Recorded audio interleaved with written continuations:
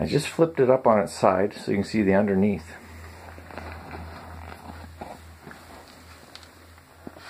We'll start with the squirrel cage fan, which would suck air into the machine, force it through a HEPA filter, and blow it over the disc. This is the bottom of the spindle that the disc is actually mounted on the other side.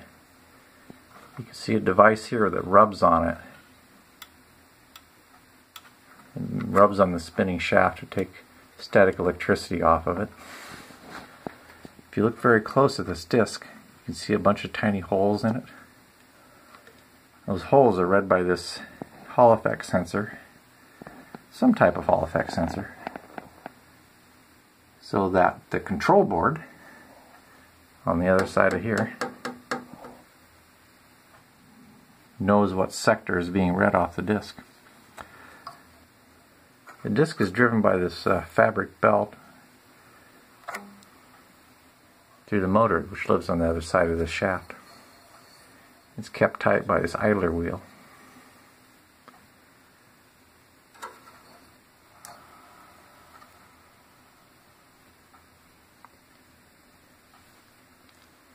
Looks like this is the start capacitor for the motor, and these are two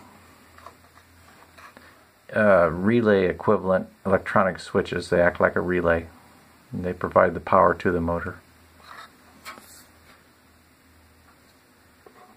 This is the bottom of the HEPA filter. There's brought in through the bottom of the fan,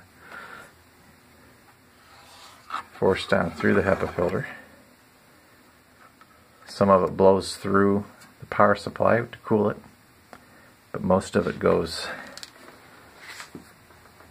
to the disc itself, to where the disc lives. It comes up through this hole.